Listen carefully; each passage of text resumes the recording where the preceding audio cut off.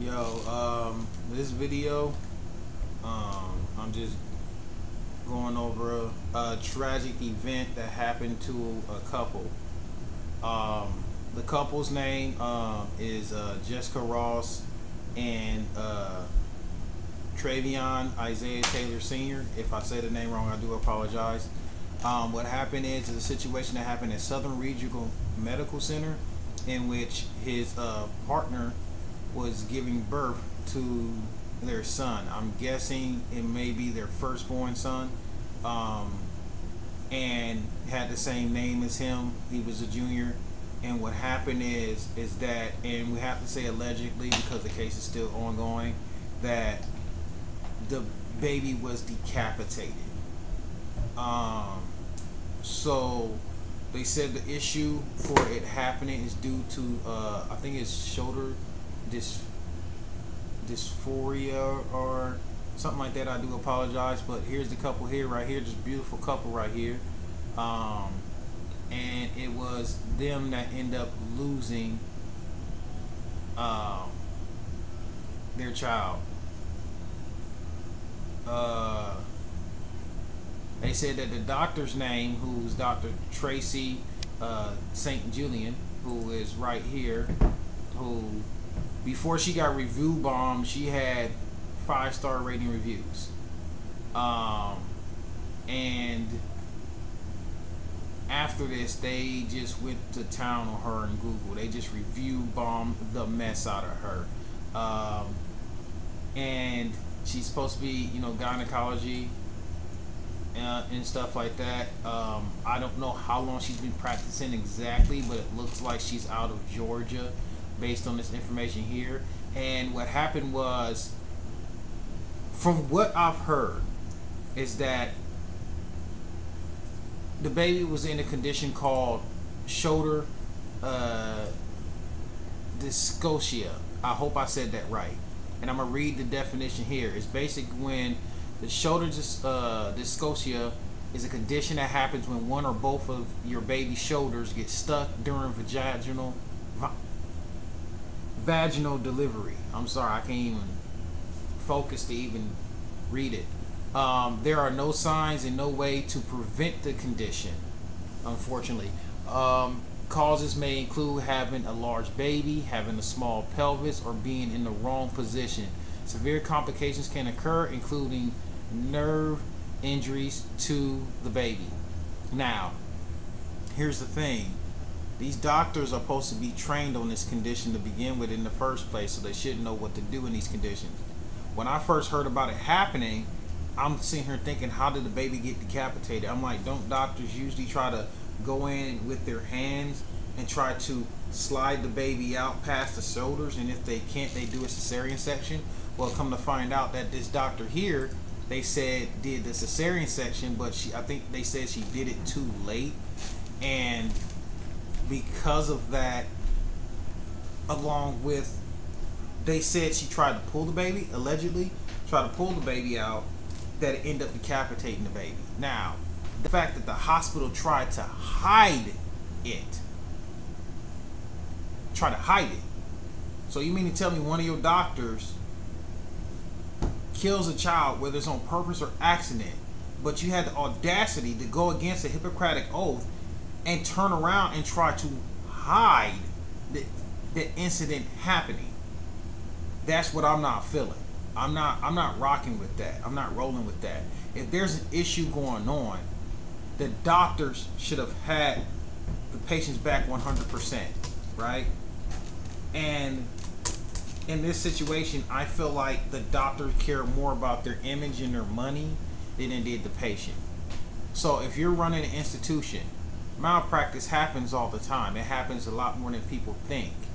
But the situation is, it's like, as a doctor, I feel that if you're in the wrong, you should admit that you're in the wrong.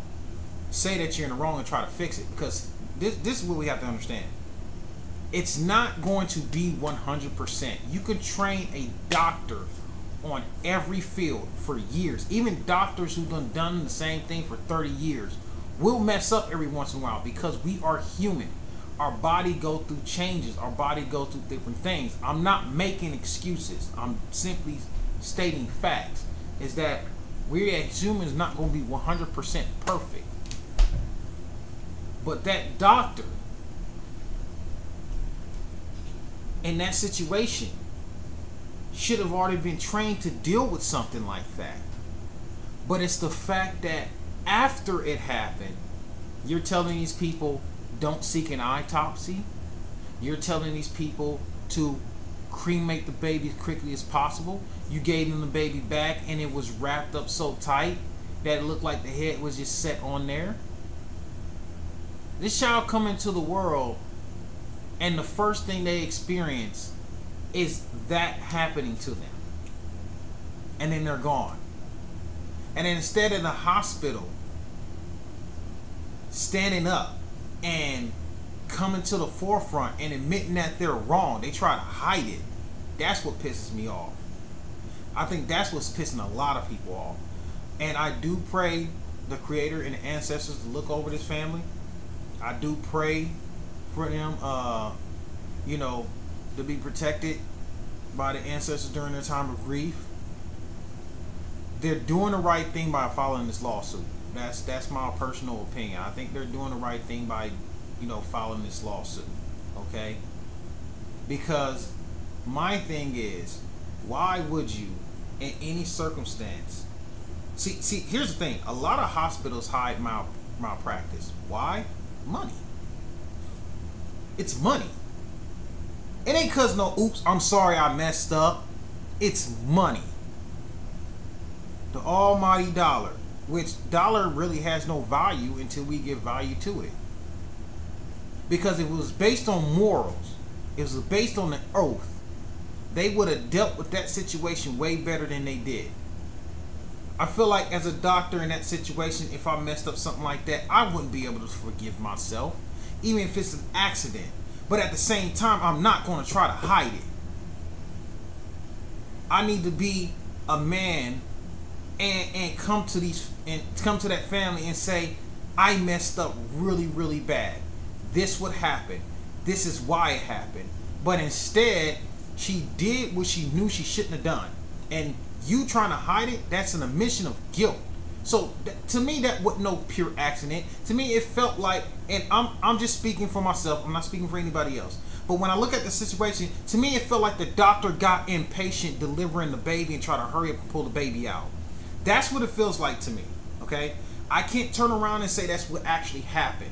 Okay, I'm saying that's how I feel, and that's what it kind of looks like. Okay, so I'm not saying that's what happened. I'm just saying that's how I feel, and I feel like she got impatient and was like, oh, she didn't want to wait to have this baby delivered, and so she decided to turn around and try to hurry up and do that. Then the cesarean section, and then whatever happened between the pulling out and the cesarean section, it was actually end up doing what happened to that child. So my thing is that, and if you look at the man in the background, he looks kind of upset. He looks upset. I don't know who that man is. It's probably one of their lawyers, but he looks very, like, you know how you are in a crowd of people and you're upset and you're emotional, you're trying to hold it in. That's what it looks like he's doing. And it's the audacity of the hospital to try to hide it. That's the main problem. I'm tired of hospitals doing that. Your money is not more important than the life. When you sat there and chose to become a doctor, it wasn't about the money. You knew you're going to be working long, grueling hours. You knew you was going to be tired. You knew that all the hours you work is basically going to almost equate to minimum wage. You knew this. And you decided to be a doctor to save lives. So if you can't save a life, you need to be responsible for that as well. Because you're not going to save everyone. If somebody knows a doctor who saved every single life, okay. But doctors know from the jump, they're not going to be able to save every single life. And we as people need to understand that doctors are not going to save everybody. So when we do lose somebody at the hospital, we get mad when they don't try enough. We get mad when they don't do enough. Oh, you could have saved this person. You're trained to save this person. But we got to look at the reality of it. There are circumstances that happen that are outside of doctors' control in order for them to be able to save everyone. But in this particular situation, I didn't feel like this was an accident. I felt like it was somebody who got impatient. We don't know exactly what happened. We don't know what the mother could have done in that situation or did in that situation. We don't know exactly everything that the doctor did in that situation. We don't know what was said in that room. What we know based on the information that we got is that a baby was ill-delivered and that it was hidden. And the fact that the hospital tried to hide it, went through great lengths to hide it so bad, is an admission of guilt. So it's not a mere accident. If you end up getting sued for that, okay. That's the risk you take when you own and operate a hospital. That some malpractice is going to happen and somebody's going to get upset no matter what. But out the other end, people got to understand doctors aren't 1,000% perfect. But it's the fact that they hid this from this couple. It's the fact that they hid what happened and then try to dissuade them from investigating. Hurry up and cremate the body, okay? And allegedly this has happened. You know, cremate the body. Don't try to do the autopsy. Now they said the guy at the funeral home, I think it was the funeral home director, but somebody at the funeral home peeked them on game that how the baby died was not natural. That the baby was basically decapitated. So if it wasn't for them pushing that initiative and getting their child to be buried without being cremated, they never would have found out that that happened. But it irks me that the hospital tried to hide it instead of dealing with it and fixing it. And now you are the way you are. And now that's the reason why a lot of people are probably not going to go to that hospital. So now you're losing more money being greedy and selfish than if you could have just went ahead and fixed the situation, made a public apology, said what happened, and say that we're going to take better measures to make sure that this doesn't happen again, or we're going to go through better training. It's like, now that we've been through this situation, we know what to not to do, and we know what to do. But instead of taking that route, they did what they did. So like I said, I pray the ancestors, I pray the Creator look out for his family during a time of grief. I hope they do win it, because the hospital shouldn't have done what it did. And we're going to pray for the child soul itself. You see what I'm saying? And I pray that in due time that the family will be at peace. You know what I'm saying? But right now, it's, yeah, I understand where they're coming from. Nobody wants to lose a child. I don't have any children, but nobody wants to lose a child, whether the child is just born or whether they had the child for 10 years or 20 years or 30 years. Nobody wants to lose a child. That's not the order of life. Life goes where the parents go first. The generation before you goes first. So nobody wants to lose a child. So I don't know the pain that they're going through, but I do pray for them. And so I'm just gonna go ahead and sign off. I want to tell everybody to be safe out there, and these hospitals, they got to stop doing this. They got to stop with the lies and the cover-ups.